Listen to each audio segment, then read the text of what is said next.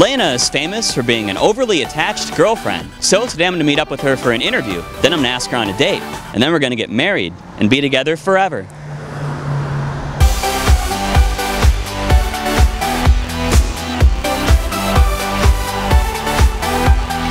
So it turns out you're pretty hot. Yes. You can be overly attached to me if you want. No, thank you. Why won't you be overly attached to me? I'm not actually overly attached in real life. So, and if I were to be overly attached to someone, it probably would maybe be someone else. How many people have you murdered?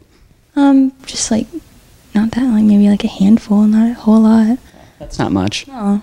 I mean, in moderation, murder is fine. Yeah. That must suck to be famous for a weird stare. Yes. Oh. Okay. If I was your girlfriend, I'd never let you leave without a small recording device taped under your sleeve. And you'll only, I can see your hands in the TV. It's like the most awkward interview I've ever done. If it makes you feel more comfortable, I can do this. Nothing is making me feel comfortable right now. You're from Texas. I am. That's why you talk like this. I don't talk like that at all. What do you think of Texas? You think we ride around on horses? Yeah, pretty much. Okay. And then you eat the horses. That's exactly what we do. What are your pet peeves? I don't like it when people make gross noises with their mouth.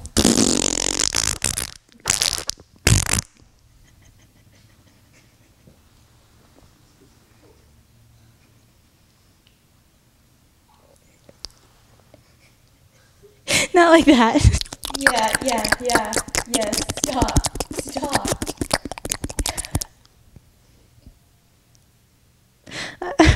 I'm gonna make you stay with me and be mad if you don't. Girlfriend, I will be your girlfriend. I will be your girlfriend. I will be your girlfriend. Do you read YouTube comments? Yes. What's the meanest thing somebody's wrote?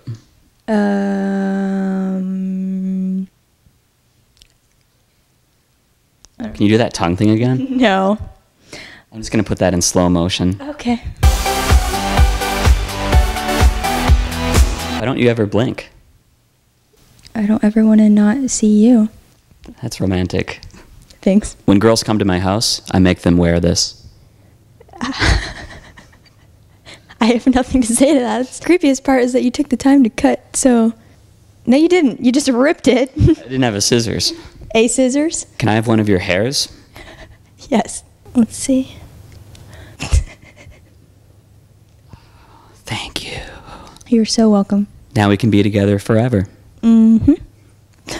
If I was your boyfriend, I would never leave. I'd put a recording device in your sleeve, tape all your conversations, then I would play them in the bathroom when I'm doing masturbation.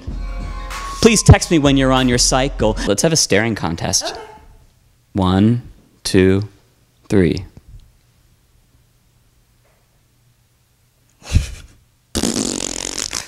I won. That doesn't count.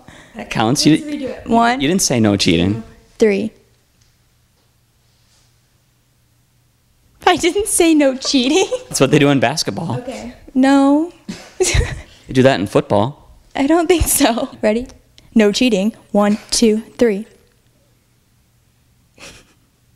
You're really good at this. I won. I'm the new overly attached girlfriend. Oh, that's not how that works. That's how the crown's passed. Dun, dun, dun, dun, dun. It's me now.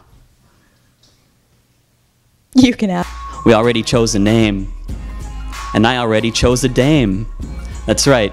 This is Joe's flame. She says maybe I should get some Rogaine. Overly attached girlfriend.